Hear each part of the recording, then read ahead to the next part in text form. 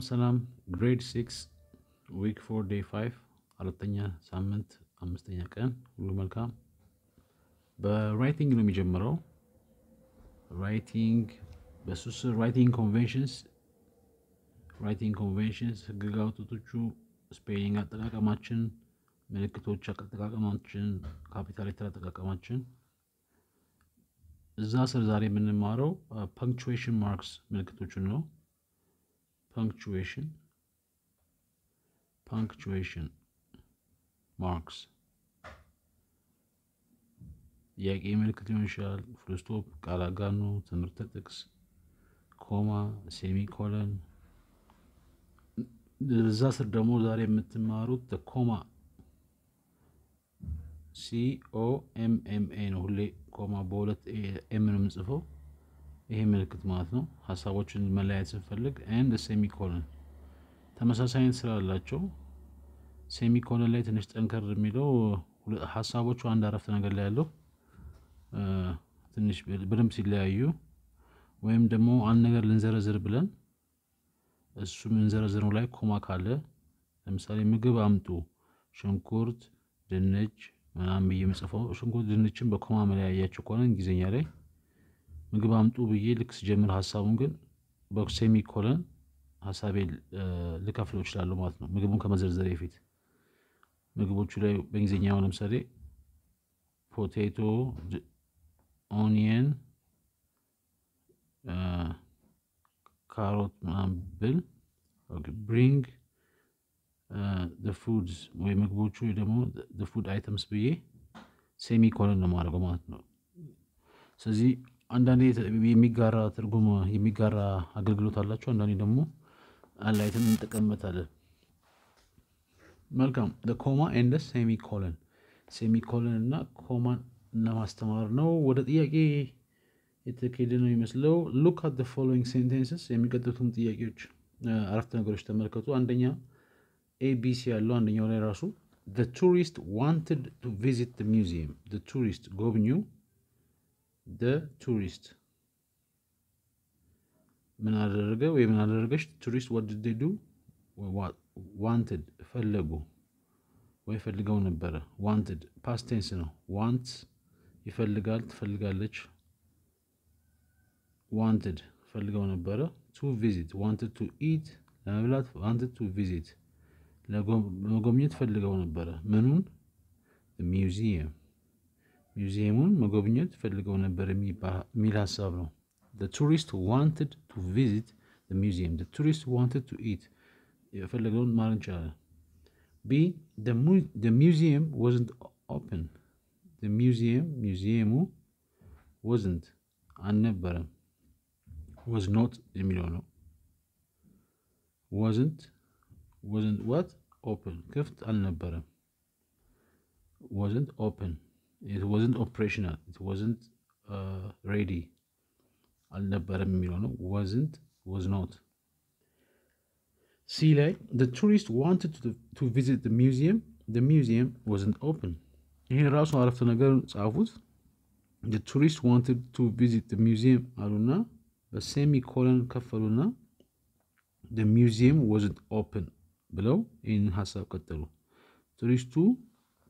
የቱሪስቷ ሙዚየም መጎብኘት ፈልገው ነበር ሙዚየሙ ዝግ ነበር ወይ ደግሞ ሙዚየሙ ክፍት አልነበረም ስለዚህ ሁለቱን ሐሳቦች ስንለያያቸው ቱሪስቱ መጎብኘት ፈልገው ነበር ሙዚየሙ ክፍት አልነበረም ሴሚኮለን ማለት ተጠቅመዋል ማለት ነው ሁለተኛ ላይ ሁለተኛ A she works in the city she works ትሰራለች ወይ ደግሞ እዛ ነው የምትሰራው she works hard ጠንክራ ትሰራለች she works በምን ውስጥ ነው in the office in the city በከተማ ውስጥ ነው የምትሰራው she works in the city ተደጋጋሚ አሁን habitual ወይ ደግሞ ሁሌ የምታደርገው ነገር እንደሆነ ያስታውቀናል B she lives in the suburbs እሷ lives ትኖራለች ሁሌ የሚደጋገም ነገር ነው in the suburbs ከከተማ ወጣ ባለው ወይ ደግሞ በመኖሪያ መንደር ውስጥ በመኖሪያ አካባቢ ቅርታ suburbs መኖሪያ አካባቢ ሲቲ ወይ ደግሞ ዳውንታውን የሚባለው ምናልባት በቃ የሥራ ቦታው ባንኮቹ ምናምን ሁሉ መንገዱ ጭንቅንቅ ያለው ቦታ suburbs ደግሞ ዝም ያለው ወደ አያት ሰሚት ያው አሁንም ቢጫነቁም እነሱ በዛ ሐሳብ ማለት ነው suburbs የመኖሪያ ሰፈር ወጣ ያለው ከከተማ የሚለውን አስቡት C she works in the city but she lives in the suburbs አሁን ይሄ ሁለት ሐሳቦች she works in the city ከተማ ውስጥ ነው የምትሰራው ወይም ከተማ ውስጥ ትሰራለች she lives in the suburbs በመኖሪያ መንደር ውስጥ ነው የምትኖረው ደግሞ ከከተማ ወጣ ብላ ነው የምትኖረው አሁን ሁለቱ ሐሳቦች ትንሽ ይለያያሉ አይደለ እና ማለት ይችላል ግን በከተማ ውስጥ ትሰራለች እና ከከተማ ወጣ ብላ ትኖራለች ማለት ይችላል እዚህኛው ላይ ግን she works in the city ኮማ ይሄንን ሐረፍት ነገር አስቀምጡና she works in the city በከተማ ውስጥ ትሰራለች ኮማ but ነገር ግን ወይም ግን she lives in the suburbs ከከተማ ወጣ ብላ ወይ በመኖሪያ መንደር ውስጥ ትኖራለች አሉ ማለት ነው ስለዚህ ኮማ ሁለተኛው ሐሳብ ከመምጣቱ በፊት ወይ ደግሞ አፍራሽውን ሐሳብ ከመምጣቱ በፊት ኮማን ተጠቀሙና አረፍተ ነገሩን ለሁለት ከፈሉት ወይ ደግሞ ሁለቱን ሐሳቦች በአንድ አረፍተ ነገር ሲያስቀምጡ የሚጋጩ ከሆነ ግን ከማለቱ በፊት ፖዝ ወይ ደግሞ እረፍት ወስዶ ሐሳቡን ከፈሉት ማለት ሌላ ሐሳብ ሊመጣ እንደሆነ እንረዳለን ወይ ደግሞ እረፍት እንዳለ ከዛ ግን መስመረው ከከተማ ውጭ ነው የሚለውን ሐሳብ የሚይዝ ምሳሌ ነው ሶስተኛ ላይ ሶስተኛ A the visitor wanted to take pictures the visitor ጎብኙ አሁን the tourist እና the visitor ተመሳሳይ አይነት ሳቢ ነው ይችላል ግን አንድ መስሪያ ቤትም ገብታችሁ ቪዚተር ትባሉ ትችላላችሁ የጎበኛችሁም ቢሆን ቱሪስት ብዙ ጊዜ ከሌላ ሀገር ሲመጣ ነው ግን ጎብኙ የሚለውን ይወስድልናል the visitor ወይም ጎብኙዋ wanted አሁን ተመሳሳይ ነው እንደቀደሙ ፈልጎ ነበር ፈልጋ ነበረ wanted to do what wanted to take አሁን take መውሰድ የሚለው ነው ወይም ማንሳት እንለዋለን pictures ስለሚል take pictures ፎቶ ማንሳት ፈልጎ ነበር ወይ ፎቶ መውሰድ ፈልጎ ነበር አንዳንዴ ሊባል ይችላል ፎቶ ማንሳት ብዙ ጊዜ የምንለው taking pictures can you take this picture take a picture ፎቶ አንሱት take this picture in ፎቶ አንሱ እሺ the visitor wanted to take picture ፎቶ ማንሳት ነው የማንሳት ፈልጋ ነበር ወይ ፈልጎ ነበር B he went for a walk እሱ ነው የሚለው he went ሄዶ ነበረ he went he is going he goes ምናምን ሳይሆን he went past tense for a walk ለወክ ወጥቶ ነበረ ወክ ለማድረግ ሄዶ ነበረ ምንድነው የምንለው ወክን በአማርኛ ካለ መድረሻ ሳይኖረው ዝም ብሎ እርምጃው ብቻ አላማው እርምጃው ብቻ የሆነ ማለት ነው ወክ ማለት ያው መድረሻ የለውም ማለት አላማው እርምጃው ራሱ ነው ወክ ምንድነው ሽር ይላሉ አላ ይቅርታ ቃሉ አስቆይ ራሱ ሽር የሚለው ግን ወክ ለምንድነው አላ የግድም ትርጉም አይጠበቅብኝም ግን ሐሳቡ ገብቷቸዋል he went for a walk ወደ ወክ ያደረጉት ወጥቷል የሚለው ቃል ነው ማለት ነው see the visitor wanted to take pictures so he went for a walk አሁን ሁለቱ ሐሳቦች ስናነባቸው wanted to take pictures ፎቶ ማንሳት ፈልጎ ነበረ he went for a walk ወክ ሊያደርግ ወጥቷል ወይ ወጥቶ ነበረ ወይ ሄዷል የሚል ነው ስለዚህ ይቀራረባሉ አይደለ ወይ ደግሞ አንደኛውን ሐሳብ ለማድረግ አንደኛው ይጠቅማል የመጀመሪያውን ሴንቴንስ ተጠቀሙና የመጀመሪያው አረፍተ ነገር አጎብኙ ፎቶ ማንሳት ፈልጎ ነበረ ስለዚህ ወክ ሊያደርግ ወጣ ሆነ ማለት ነው ሶ ሆነ የመጀመሪያው ሴንቴንስ አለቀ ኮማ እና ደግሞ ሶ የሚለው ቃል ስለዚህ he went for a walk ወክ ለማድረግ ወጣ ወይ ደግሞ ለመራመድ ወጣ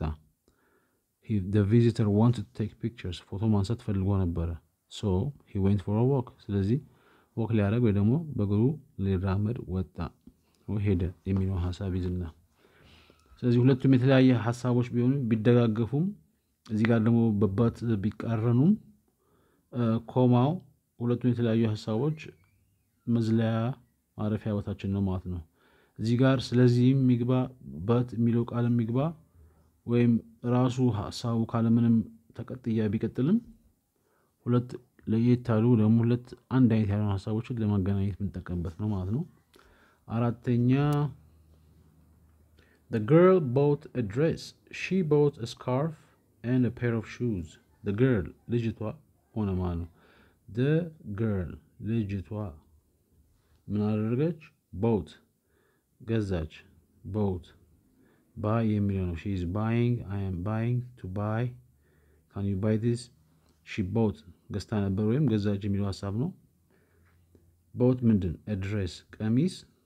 ገዝታ ነበር ወይ ገዛች። ከዛ she bought ይቅርታ brought ሳይሆን bought she bought እንደገና እሷ ገዛች ምንድን? a scarf ይህ ስካርፍ የሚባለው ነገር አንገት ላይ የሚያደርጉት scarf and እና a pair of shoes አንድ ጥንድ ጫማ ማለት ይቻላል። shoes a pair of shoes አንድ ጥንድ ጫማና ስካርፍ እና አንድ ጥንድ ጫማም ገዛች። the girl bought a dress ቀሚስ ገዛች። she bought a scarf and a pair of shoes ስካርፍ እና ጫማም ገዛች። እና ምናምን ያነሱ ይመስላል አይደለ? እና ቢጋብጥ ጥሩ ነበር። ቀሚስ እና ስካርፍ ወይ ደግሞ ቀሚስ ኮማ ስካርፍ እና pair of shoes ጥንድ ጫማ ጥንዶች ወይ ደግሞ አንድ ጥንድ ጫማ ማለት ይቻላል። pair of shoes B ይቅርታ the girl went home. the girl ልጅቷ went home ወደ ቤት ሄደች። ወደ ቤቷ ሄደች ማለት ይቻላል ወይ ወደ ቤት ሄደች። went home went house አንለውም ቤታችንን home ነው የምንለው። ያው ቤቱ ራሱ house ቢባል ቤታችን የኛን ቤት ግን home ነው የምንለው። የሌላን ሰውን ጎረቤታችንን ያለውን ቤት ግን home አንለውም house ነው የምንለው። ቤት home እሺ the girl bought a dress, a scarf and a pair of shoes. Then she went home. አሁን በትክክል አስቀምጡት። the girl ልጅቷ bought ገዛች ወይ ገዝታ ነበር a dress ቀሚስ a dress ካለ አንድ መሆኑ ይታወቃል። a dress ኮማ a scarf አሁንም a scarf ነው። a scarf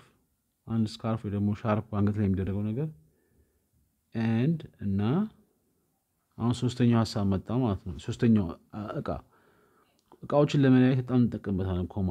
ድሬስ አንድ ስካርፍ ሁለተኛ በመጨረሻ ላይ ሶስተኛ ባይኖር ኖሮ ይቀጥላል። በቃ እያለ 50 ነገር ብንዘረዝር በኮማ መቀጠል ይችላል። ልክ መጨረሻው ላይ ስንደርስ እና ብለን ዝርዝሩ አለቀልን ማለት ነው። እና ምን ገዛች? a pair of shoes ጥንድ ጫማ a pair of shoes pair ኮማ ከዛ ምን ሆነ? ይሄኛው ሐሳብ መጣ አይደለ? the girl went home በቃ ከገዛች በኋላ ምን ሆነ? ከዛ ሆነ ራሱ then ከዛ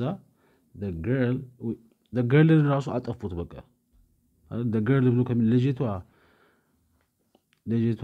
ልብስ ገዛች ቀሚስ ገዛች። ከዛ ልጅቷ እሷ ስካርፍ እና ጫማ ገዛች። ከዛ ልጅቷ ወደ ቤቷ ሄደች ከማለት በቃ አለቀ እዚህ ጋር the girl ሁሉንም ስራ የሰራችው አንድ ሰው ነች። ልጅቷ እና ጫማ ልብስ ገዛች፣ ስካርፍ ገዛች፣ ጫማ ገዛች። ከዛ ወደ ቤቷ ሄደች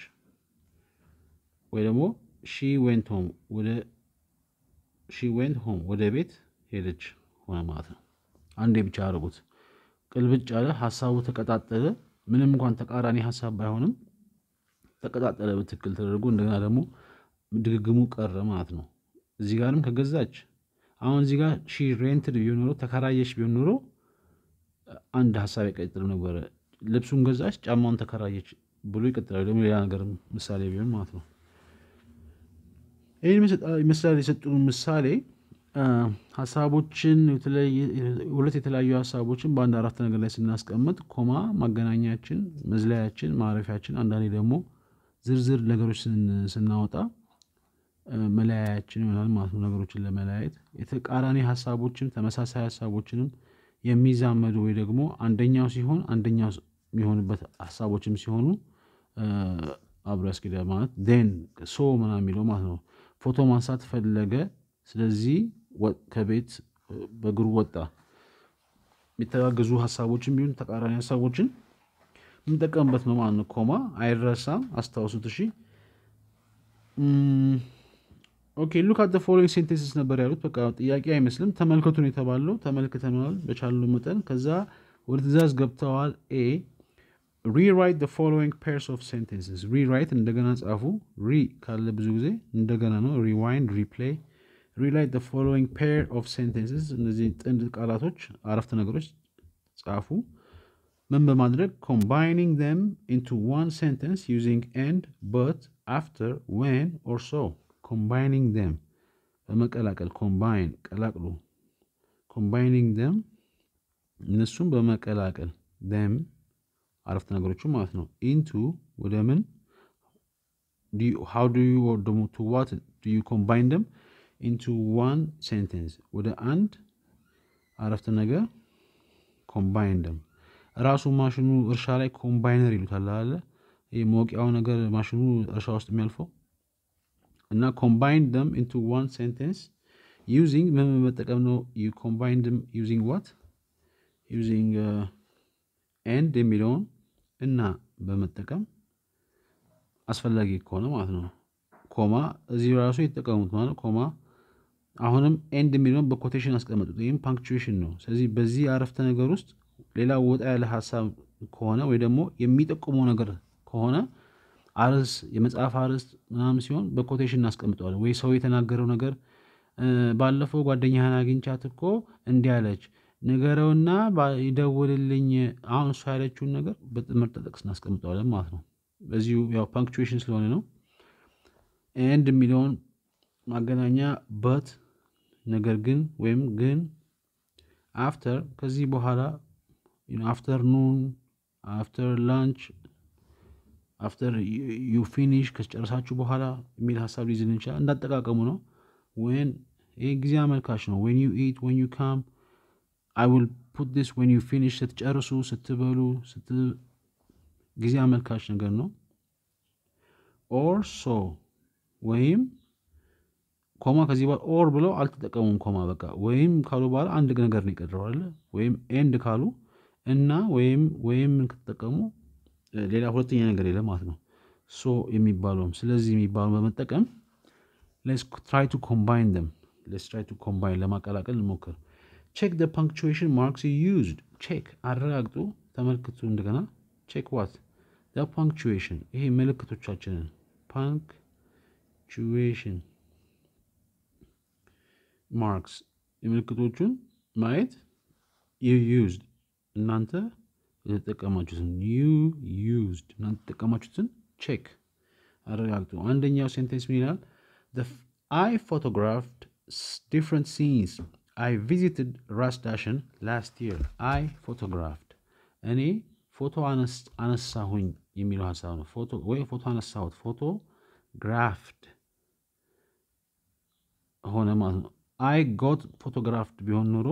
እኔ ፎቶ ተነሳሁኝ የሚለው ሐሳብ ነው። ግን I photographed ከሆነ እኔ አድራጊ ማለት እኔ ፎቶ አነሳሁ ምንን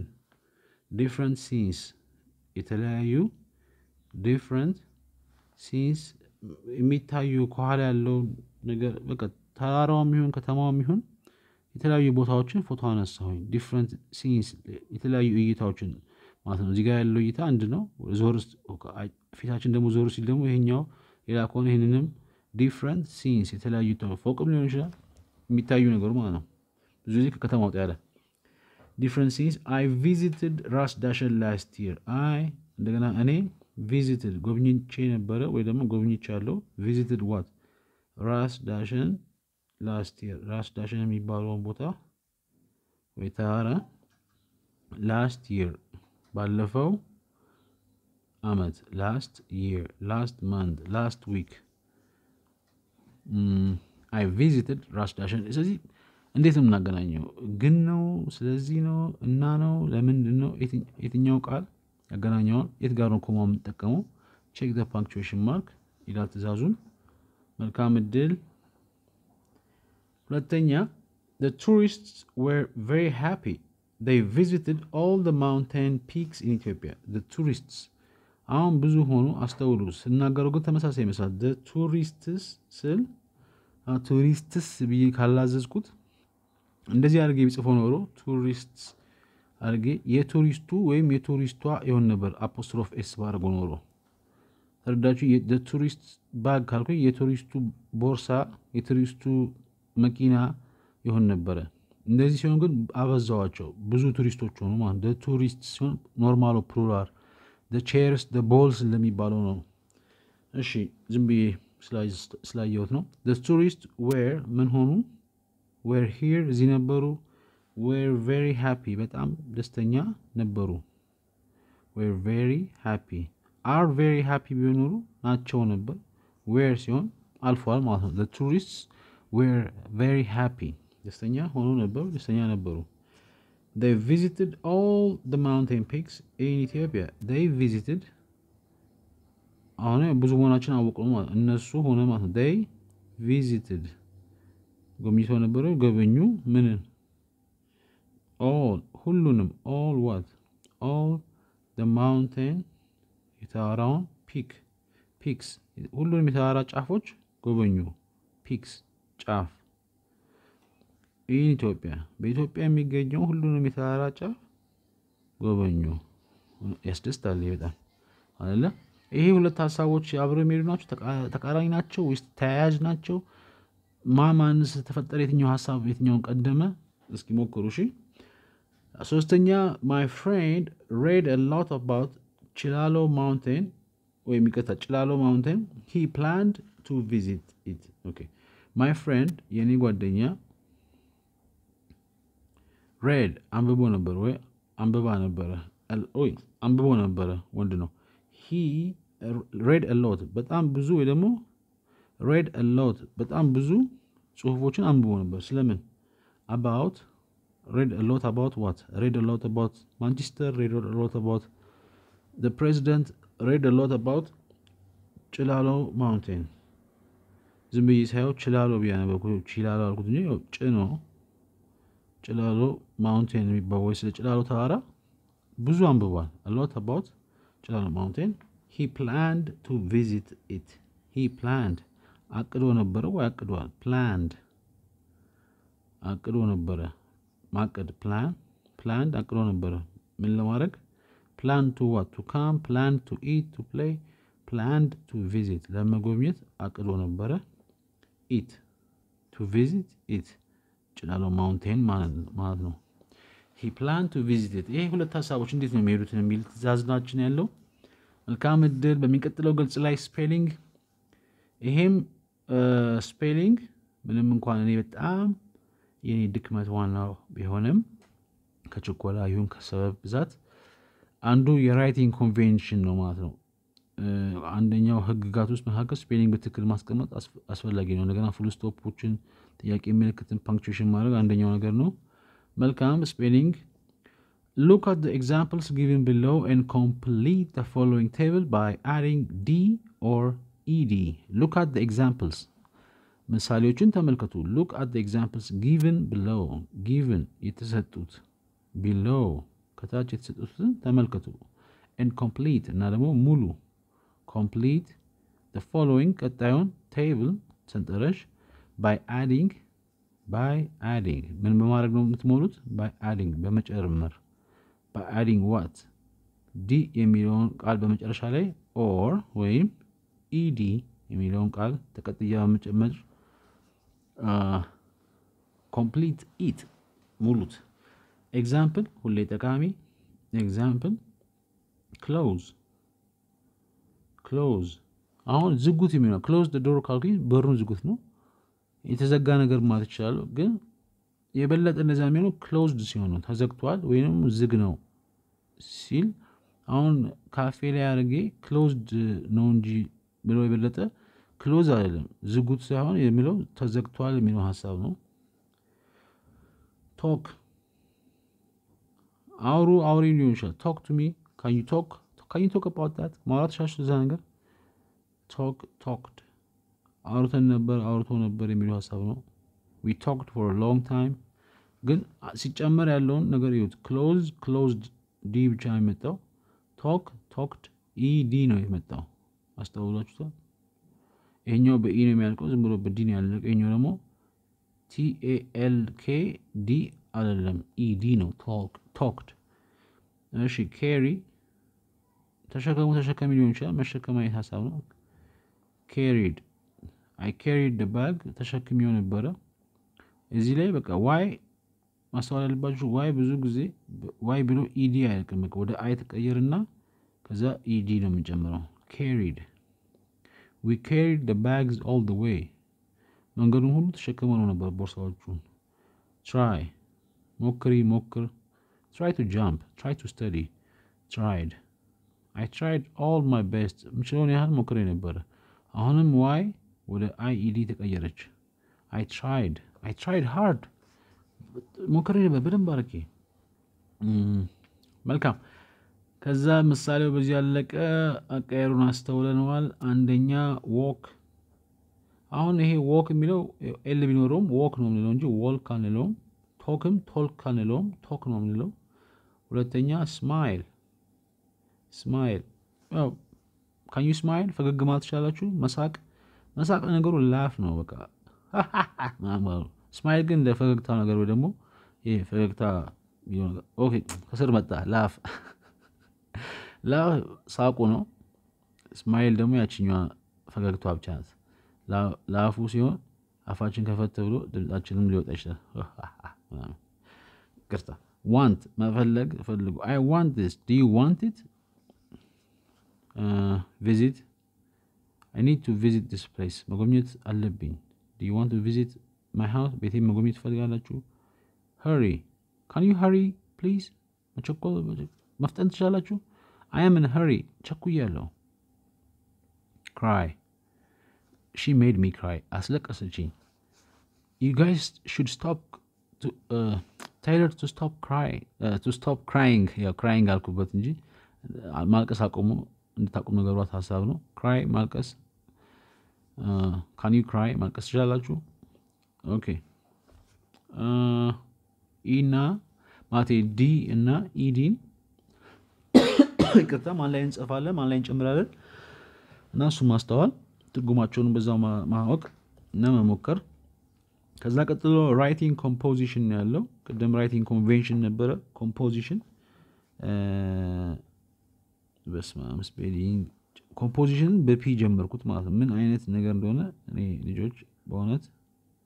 ምናላችሁ ይቀርብልናል አሜን አመሰግናለሁ composition ድርሰት መጻፍ writing sentence writing የሚል ርዕስ ከስሩ አለ አረፍተ ነገር መጻፍ sentence writing በዛ ስር ደግሞ ወደ ትእዛዝ ነው look at the following picture and write 6 sentences about it look at the following picture የሚቀጥለው ምስል ፎቶ ስዕል ተመልከቱ and write 6 sentences 6 አረፍተ ነገሮች about it ስለሱ it ስለ ምስሉ ማለት ነው about the picture ምን ይታየኛል ምስሉ ይታያችኋል አይደል ተለቅ ያለ ተራራ አለ እስከ ምስሉ እንዳለ በብዛት በተራራ ተሸፍኗል የኔ እትም ላይ ከለሩ እንደሚታይ መንገድ ነገር እዚህ ጋር አለ እንግዲህ መንገድ ምንድነው ተራራ ምንድነው ሰማያዊ ላይ ደመና የለም እዚህ ጋር ቡኒ እርሻ ይመስል ነገር የታረሰ ቦታ ይመስላል የታረሰ ቦታ ምን ብዬ ልጽፍ እችላለሁ እዚህ ጋር ጥቅጥቅ ያለ ደግሞ ድምቅ ያለ አረንጓዴ ያለ እዚህ ጋር ደግሞ ምን ብዬ እጽፋለሁ ረዘም ያሉ ዛፎች ደግሞ ፍለፊት ላይ ይታዩኛል ምን ብዬ ነው እነሱን ገልጸው ትልቅ ተራራ እንዴት ብዬ ነው ጽፈው እና የሚያሳሰሉ ሐሳቦችን እዚህ ጋር ነገር ደመና አለ ትንሽ ይቅርታ የሚሉ ሐሳቦችን ምስሉን አይተን በአይምሮአችን የሚመጡትን ሐሳቦች በአማርኛ ወይ በምንችለው ቋንቋ ካረግን በኋላ ወደ እንግሊዘኛ ቀስ ያን ተርጎመን መሞከር ነው የምመኘው ስለዚህ በዚሁ አልቋል ማለት ነው week 4 day 5 punctuation እና spelling ነው ዛሬ በደንብ ያተኮሩበት መልካም እድል ተሰማችሁ በጣም አመሰግናለሁ